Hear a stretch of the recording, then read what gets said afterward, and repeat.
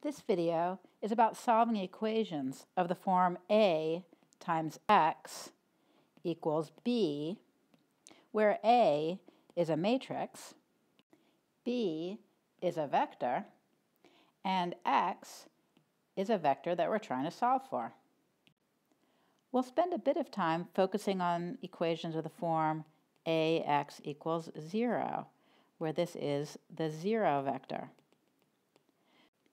Equations of this form, where we have all zeros on the right-hand side, these are called homogeneous equations. Let's start with this example. We're trying to solve the equation A times X equals B for X, where A is this 3 by 3 matrix and B is this length 3 column vector. To make the dimensions work out, I'm going to need my vector X to be a three-dimensional column vector also. That way, when I multiply A times X to get B, I'll be multiplying a 3 by 3 matrix by a 3 by 1 column vector to get a 3 by 1 column vector as I want to. But this vector X is completely unknown. It's what I'm trying to solve for. Since it has 3 components, I'm going to use 3 variables, x1, x2, x3, to refer to those components, and I'm trying to solve for those components, x1, x2, x3. Now, if I work out the matrix multiplication, the left side of this equation becomes the matrix 1 times x1 plus 2 times x2 minus 2 times x3 in the first row, 3x1 plus 4x2 minus 5x3 in the second row, and 0x1 plus 1x2 plus 1x3 in the third row. So this left side is actually now just a column vector, right? There's just one entry in each row, and it has to equal this other column vector, 1, 7, negative 2. So that's just the same thing as this system of linear equations. x1 plus 2x2 minus 2x3 equals 1.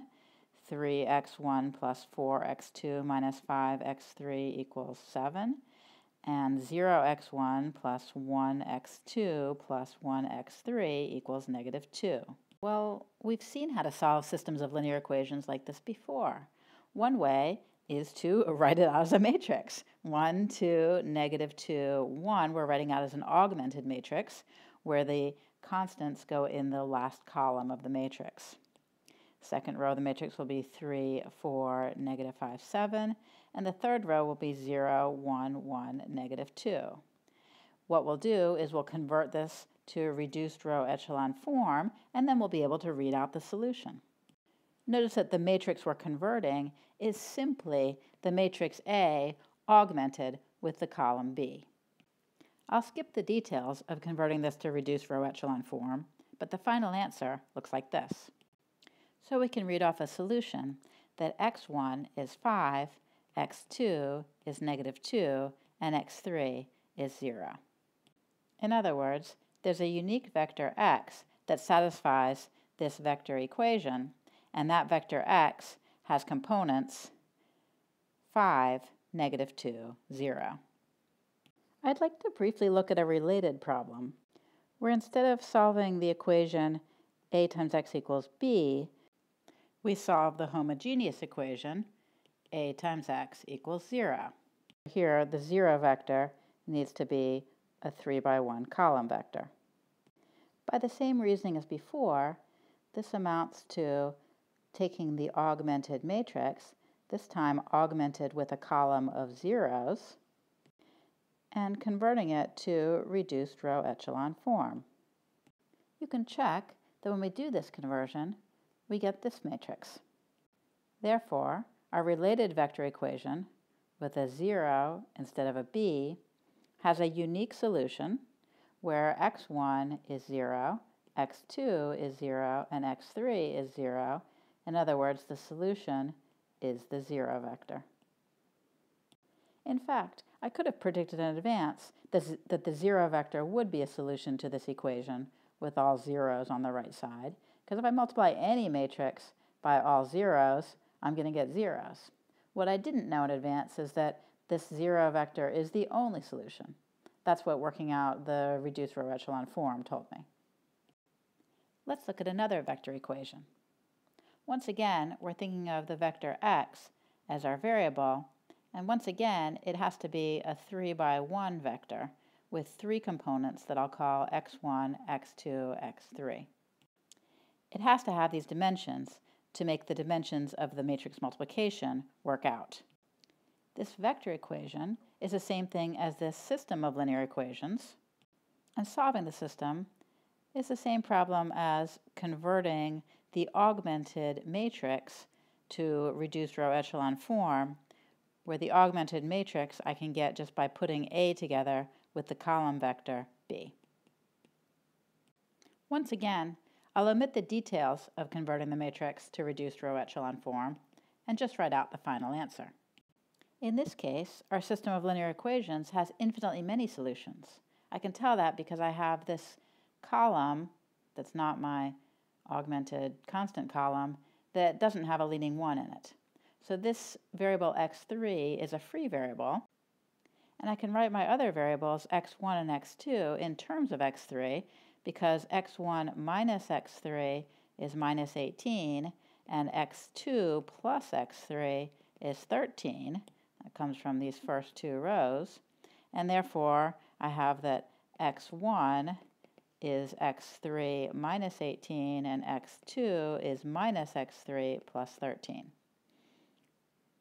So my vector solutions are of the form x3 minus 18 minus x3 plus 13 x3, where x3 can be anything. I can also write this as a sum of 2 vectors. One vector that's multiplied by x3, so that'll be x3 times 1 minus 1, 1, plus a vector that just has constants in it, minus 18, 13, 0. Let me once again consider the related homogeneous equation, ax equals 0. Solving this vector equation can be accomplished by converting the associated augmented matrix, augmented with the 0 column vector, converting this augmented matrix to reduced row echelon form. When I do that, I get this matrix. The same matrix I had before, just with zeros in the far right column. So the solutions to my a times x equals 0 equation are given by x1 minus x3 equals 0, x2 plus x3 equals 0, and no conditions on x3. In other words, x1 equals x3, and x2 is negative x3. That's the same thing as saying that the vector x, which originally is x1, x2, x3, is of the form x1 is equal to x3, x2 is negative x3, and x3, a free variable, is just itself. So x can be thought of as x3, which can be anything, times the vector 1, negative 1, 1. Notice the similarities between my families of solutions for my 2 related equations. The family of solutions for my equation a times x equals b is this particular solution, negative 18, 13, 0, plus this expression here, which represents the solutions to my associated homogeneous equation ax equals 0. Another way to say this is that my solutions to the equation ax equals b are of the form x equals x3 times v plus w, where w is the vector minus 18, 13, 0, a particular solution to the equation ax equals b, and v is the vector 1, negative 1, 1, so that x3v is a general solution to the related equation ax equals 0. Solutions to ax equals b can be written as a particular solution plus the general solution to the related homogeneous equation ax equals 0. Let's recap where we've been. In our first example, our homogeneous equation just had one solution, the 0 vector. Our equation ax equals b also had one solution, the vector 5, -2, 0.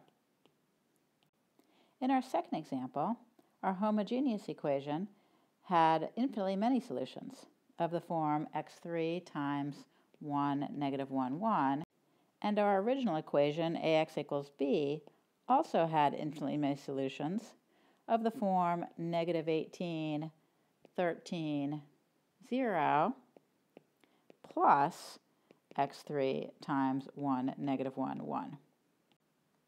These two situations are typical. In fact, if the equation ax equals b has any solutions, in other words, if it's a consistent system of equations, then ax equals b has one unique solution if and only if the associated homogeneous equation ax equals 0 has one unique solution,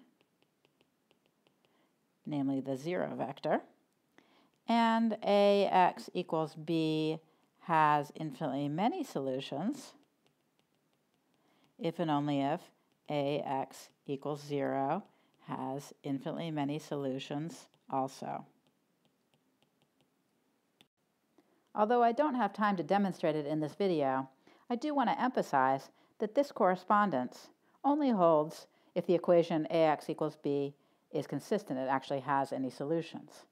If this equation ax equals b is inconsistent, no solutions, then anything goes. Well, almost anything. The equation ax equals 0 will always have at least one solution, the 0 vector, but it could have one solution or infinitely many solutions, and this equation ax equals b still have no solutions. In this video, we solved equations of the form ax equals b by writing down the augmented matrix with A and augmented by B, and then converting it to reduced row echelon form. We also noted that the solutions of ax equals b are related to the solutions of the homogeneous equation ax equals 0, at least as long as the equation ax equals b has solutions.